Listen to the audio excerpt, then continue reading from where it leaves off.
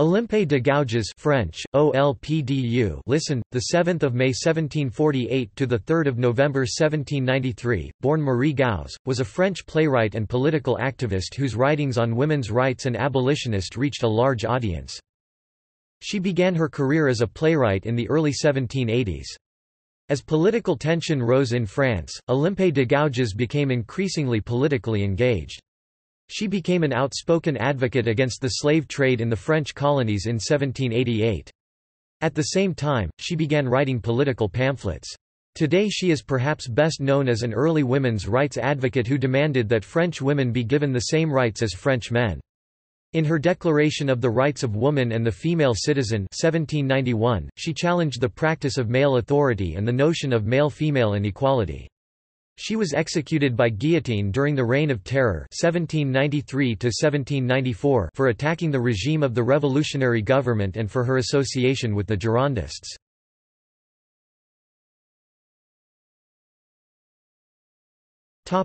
Biography. Marie Gouges was born into a petit bourgeois family in 1748 in Montauban, Quercy in the present-day department of Tarn-et-Garonne, in southwestern France. She believed that she was the illegitimate daughter of Jean-Jacques Lefranc, Marquis de Pompignan. Her mother afforded her a bourgeois education. In 1765, aged 16, she was married against her will to Louis Aubry, a caterer. Gouges said in a semi-autobiographical novel Mémoire de Madame de Valmont contre la famille de Flacourt, "I was married to a man I did not love and who was neither rich nor well-born. I was sacrificed for no reason that could make up for the repugnance I felt for this man." Her husband died a year later, and in 1770 she moved to Paris with her son to live with her sister. She never married again, calling the institution of marriage, "the tomb of trust and love." In Paris she started a relationship with the wealthy Jacques Beatrix de Rosiers, but refused his marriage proposal. She remained close to Rosiers throughout the French Revolution. With the support of Rosiers she established a theatre company. Gouges attended the artistic and philosophical salons of Paris, where she met many writers, including La Harpe, Mercier, and Chamfort, as well as future politicians such as Brissot and Condorcet. She usually was invited to the salons of Madame de Montesson and the Comtesse de Beauharnais, who also were playwrights. She also was associated with Masonic lodges, among them the Loge des Neuf Sœurs that was created by her friend Michel de Cubières. In 1788 she published Réflexions sur les hommes nègres, which demanded compassion for the plight of slaves in the French colonies. For Gouges there was a direct link between the autocratic monarchy in France and the institution of slavery. She argued that men everywhere are equal, kings who are just do not want slaves, they know that they have submissive subjects. She came to the public's attention with the play L'Esclavage des Noirs, which was staged at the famous Comédie Française in 1785. Her stance against the slavery in the French colonies made her the target of threats. Gouges was also attacked by those who thought that a woman's proper place was not in the theatre. The influential Abraham Joseph Bernard remarked, "Me de Gouges is one of those women to whom one feels like giving razor blades as a present, who through their pretensions lose the charming qualities of their sex. Every woman author is in a false position, regardless of her talent." Gouges was defiant. She wrote, "I'm determined to be a success, and I'll do it in spite of my enemies." The slave trade lobby had mounted a press campaign against her play and she eventually took legal action, forcing Comédie Française to stage L'Esclavage des Noirs. But the play closed after 3 performances. The lobby had paid hecklers to sabotage the performances. A passionate advocate of human rights, Gouges greeted the outbreak of the revolution with hope and joy, but soon became disenchanted when égalité, equal rights, was not extended to women. In 1791 Gouges became part of the Society of the Friends of Truth, also called the Social Club, an association with the goal of equal political and legal rights for women. Members sometimes gathered at the home of the well-known women's rights advocate, Sophie de Condorcet. Here Gouges expressed, for the first time, her famous statement, "A woman has the right to mount the scaffold. She must possess equally the right to mount the speaker's platform. The Declaration of the Rights of Women." In 1791, in response to the Declaration of the Rights of Man and of the Citizen, she wrote the Déclaration des droits de la femme et de la citoyenne, "'Declaration of the Rights of Woman and the Female Citizen'". This was followed by her Contrat social contract, named after a famous work of Jean-Jacques Rousseau, proposing marriage based upon gender equality. In 1790 and 1791, in the French colony of Saint-Domingue, present-day Haiti, free people of color and African slaves revolted in response to the ideals expressed in the Declaration of the Rights of Man and of the Citizen. Gouges did not approve of violent revolution, and published L'Esclavage des Noirs with a preface in 1792, arguing that the slaves and the free people who responded to the horrors of slavery with barbaric and atrocious torture, in turn justified the behavior of the tyrants. In Paris, Gouges was accused of having incited the insurrection in Saint-Domingue with the play. When it was staged again in December 1792, a riot erupted in Paris. Gouges opposed the execution of Louis XVI of France, which took place on 21 January 1793, partly out of opposition to capital punishment and partly because she favored constitutional monarchy. This earned her the ire of many hardline Republicans, even into the next generation, such as the 19th-century historian Jules Michelet, a fierce apologist for the Revolution, who wrote, "She allowed herself to act and write about more than one affair that her weak head did not understand." Michelet opposed any political participation by women and thus disliked Gouges. In December 1792, when Louis XVI was about to be put on trial, she wrote to the National Assembly offering to defend him, causing outrage among many deputies. In her letter she argued that he had been duped, that he was guilty as a king, but innocent as a man, and that he should be exiled rather than executed. Gouges was associated with the Gironde party, who like her favored a constitutional monarchy. After the execution of Louis XVI, she became wary of Robespierre's Montagnard fraction and in open letters criticized their violence and summary assassinations.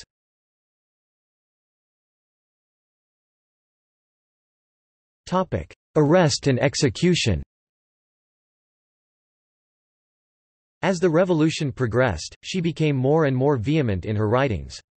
On 2 June 1793, the Jacobins arrested prominent Girondins, imprisoned them, and sent them to the guillotine in October. Finally, her poster Les Trois Urnes, au le salut de la patrie, par un voyageur aérien, The Three Urns, or the Salvation of the Fatherland, by an Aerial Traveller, of 1793, led to her arrest. That piece demanded a plebiscite for a choice among three potential forms of government, the first, a unitary republic, the second, a federalist government, or the third, a constitutional monarchy. After her arrest, the commissioners searched her house for evidence. When they could not find any in her home, she voluntarily led them to the storehouse where she kept her papers. It was there that the commissioners found an unfinished play titled La France sauvée ou le tyran détrôné, France preserved, or the tyrant dethroned. In the first act, only the first act and a half remain. Marie Antoinette is planning defense strategies to retain the crumbling monarchy and is confronted by revolutionary forces, including Gouges herself. The first act ends with Gouges reproving the queen for having seditious intentions and lecturing her about how she should lead her people. Both Gouges and her prosecutor used this play as evidence in her trial. The prosecutor claimed that Gouges' depictions of the Queen threatened to stir up sympathy and support for the Royalists, whereas Gouges stated that the play showed that she had always been a supporter of the revolution. She spent 3 months in jail without an attorney, trying to defend herself. The presiding judge denied Gouges her legal right to a lawyer on the grounds that she was more than capable of representing herself. It seems as though the judge based this argument on Gouges' tendency to represent herself in her writings. Through her friends, she managed to publish 2 texts, Olympe de Gouges au Tribunal Révolutionnaire, Olympe de Gouges at the Revolutionary Tribunal, in which she related her interrogations, and her last work, Une patriote persécutée, a female patriot persecuted, in which she condemned the terror. Her son Pierre Aubry was suspended from his office as vice-general and head of battalion after her arrest. Gouges had acquired the position for him by paying 1,500 livres. On 2 November 1793 she wrote to him, "I die, my dear son, a victim of my idolatry for the fatherland and for the people. Under the specious mask of republicanism, her enemies have brought me remorselessly to the scaffold." On 3 November 1793 the Jacobins sentenced her to death and executed her for seditious behavior and for attempting to reinstate the monarchy. Olympe was executed only a month after Condorcet had been proscribed, and just 3 days after the Girondin leaders had been guillotined. Her body was disposed of in the Madeleine cemetery. Olympe's last moments were depicted by an anonymous Parisian who kept a chronicle of events. Yesterday, at 7 o'clock in the evening, a most extraordinary person called Olympe de Gouges, who held the imposing title of Woman of Letters, was taken to the scaffold, while all of Paris, while admiring her beauty, knew that she didn't even know her alphabet. She approached the scaffold with a calm and serene expression on her face, and forced the guillotine's furies, which had driven her to this place of torture, to admit that such courage and beauty had never been seen before. That woman had thrown herself in the revolution, body and soul. But having quickly perceived how atrocious the system adopted by the Jacobins was, she chose to retrace her steps. She attempted to unmask the villains through the literary productions which she had printed and put up. They never forgave her, and she paid for her carelessness with her head.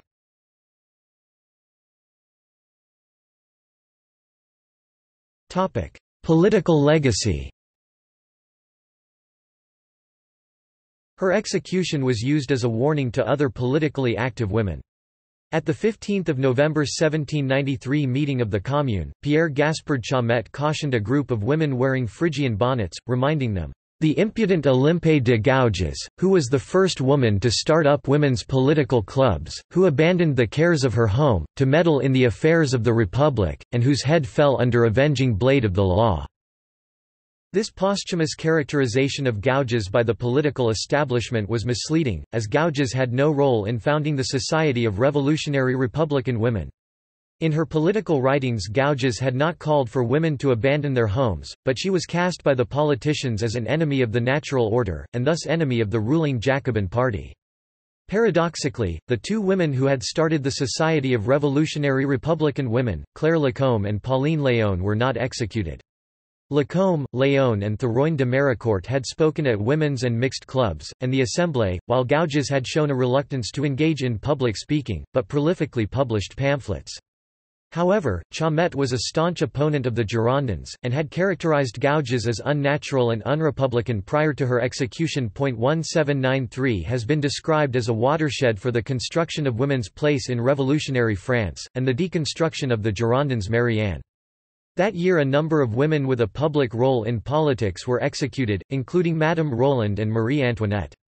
The new Républicaine was the Republican mother that nurtured the new citizen.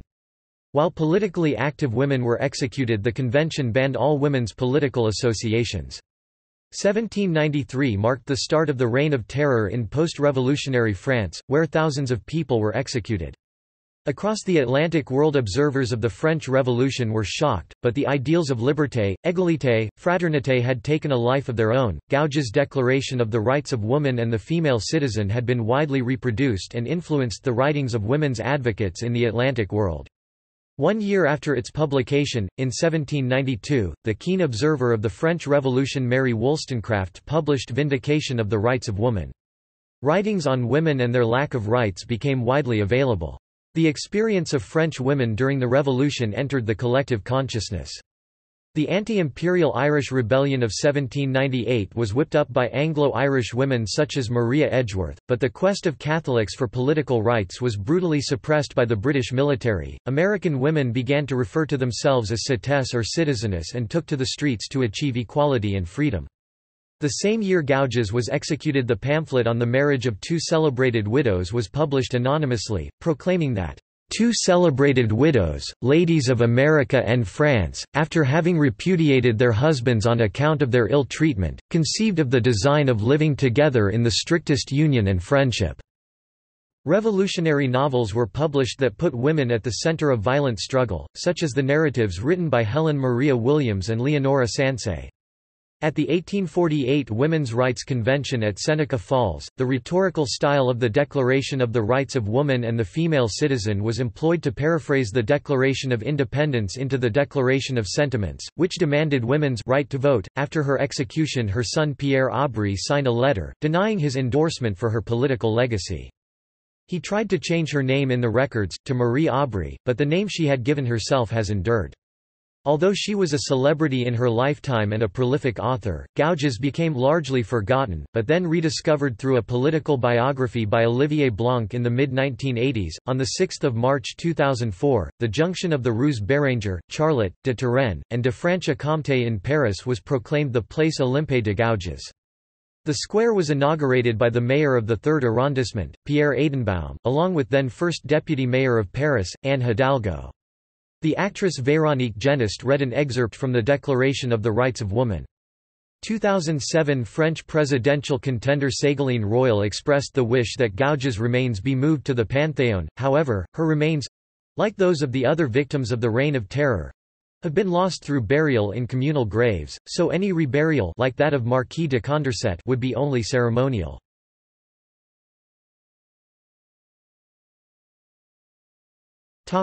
Plays and writings.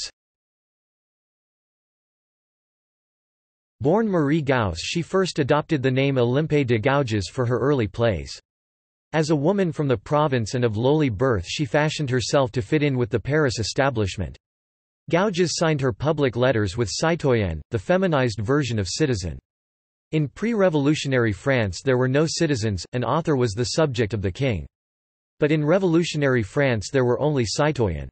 It was only in October 1792 that the convention decreed the use of citoyenne to replace madame and mademoiselle.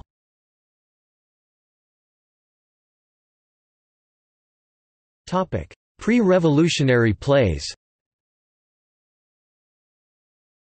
Gouges penned more than 30 plays, often with a socially critical theme.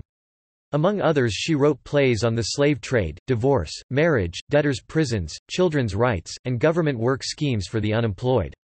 As a playwright she charged into the contemporary political controversies and she was often in the vanguard.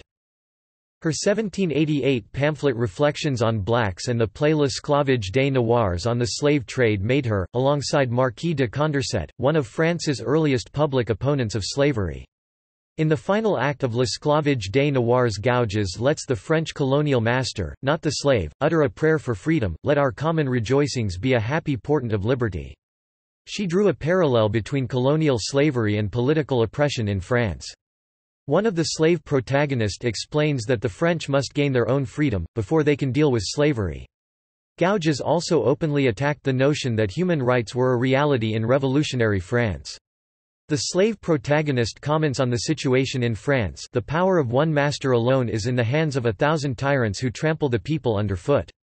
The people will one day burst their chains and will claim all its rights under natural law. It will teach the tyrants just what a people united by long oppression and enlightened by sound philosophy can do. While it was common in France to equate political oppression to slavery, this was an analogy and not an abolitionist sentiment.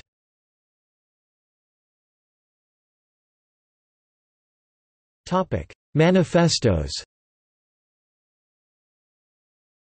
In November 1788 she published her first political brochure, a manifesto entitled Letter to the People, or Project for a Patriotic Fund. In early 1789 she published patriotic remarks setting out her proposals for social security, care for the elderly, institutions for homeless children, hostels for unemployed, and the introduction of a jury system. She also called upon women to "shake off the yoke of shameful slavery." The same year she wrote a series of pamphlets on a range of social concerns, such as illegitimate children. In these pamphlets she advanced the public debate on issues that would later be picked up by feminists, such as Flora Tristan. She continued to publish political essays between 1788 and 1791. Such as Cry of the Wise Man, by a woman in response to Louis XVI calling together the Estates General.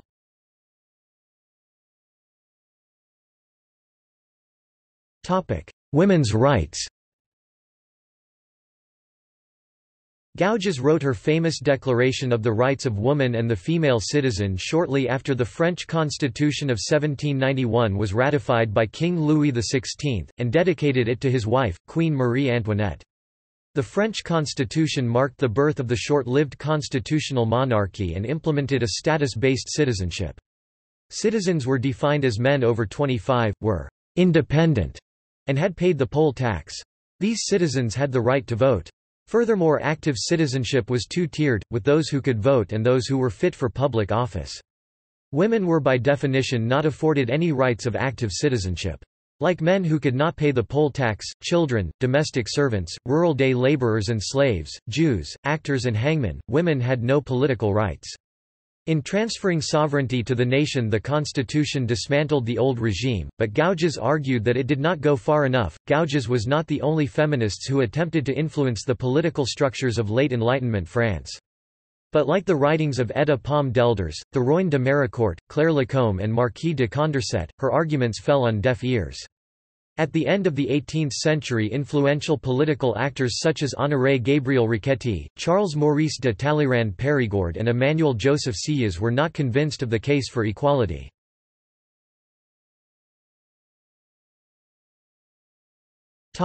Letters and pamphlets.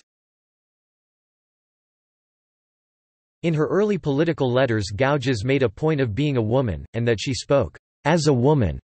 She addressed her public letters, published often as pamphlets, to statesmen such as Jacques Necker, the Duke of Orléans, or the Queen Marie Antoinette. Like other pamphlet writers in revolutionary France, she spoke from the margins and spoke of her experience as a citizen, with a desire to influence the ongoing public debate. In her letters she articulated the values of the Enlightenment, and commented on how they may be put into practice, such as civic virtue, universal rights, natural rights and political rights. In language and practice this was a debate among men and about men. Republicans discussed civic virtue in terms of patriotic manliness, la vertu male et républicaine. Women were not granted political rights in revolutionary France, thus Gouges used her pamphlets to enter the public debate, and she argued that the debate needed to include the female civic voice. Gouges signed her pamphlets with citoyenne. It has been suggested that she adopted this notion from Rousseau's letter to the Republic of Geneva, where he speaks directly to two types of Genevans, the dear fellow citizens, or his brothers, and the aimables et vertueuses citoyennes, that is the women citizens. In the public letter Remarques patriotiques from December 1788, Gouges justified why she is publishing her political thoughts, arguing that, "This dream, strange though it may seem, will show the nation a truly civic heart, a spirit that is always concerned with the public good." As the politics of revolutionary France changed and progressed, Gouges failed to become an actor on the political stage, but in her letters offered advice to the political establishment. Her proposition for a political order remained largely unchanged. She expresses faith in the Estates General and in reference to the Estates of the Realm, that the people of France Third Estate would be able to ensure harmony between the three estates, that is clergy, nobility and the people. Despite this she expresses loyalty for the ministers Jacques Necker and Charles-Alexandre de Calonne. Gouges opposes absolutism, but believed France should retain a constitutional monarchy. In her open letter to Marie Antoinette, Gouges declared, "I could never convince myself that a princess, raised in the midst of grandeur, had all the vices of baseness. Madam, may a nobler function characterize you, excite your ambition, and fix your attention. Only one whom chance had elevated to an eminent position can assume the task of lending weight to the progress of the rights of woman and of hastening its success. If you were less well informed, madam, I might fear that your individual interests would outweigh those of your sex. You love glory, think, madam, the greatest crimes immortalize one as much as the greatest virtues, but what a different fame in the annals of history! The one is ceaselessly taken as an example, and the other is eternally the execration of the human race." Public letters, or pamphlets, were the primary means for the working class and women writers to engage in the public debate of revolutionary France. The intention was not to court the favor of the addressee, often a public figure. Frequently these pamphlets were intended to stir up public anger. They were widely circulated within and outside France. Gouges' contemporary Madame Roland of the Gironde party became notorious for her letter to Louis XVI in 1792. In the same year Gouges penned letter to citizen Robespierre, which Robespierre refused to answer. Gouges took to the street, and on behalf of the French people proclaimed, "Let us plunge into the Seine. Thou hast need of a bath. Thy death will claim things, and as for myself, the sacrifice of a pure life will disarm the heavens."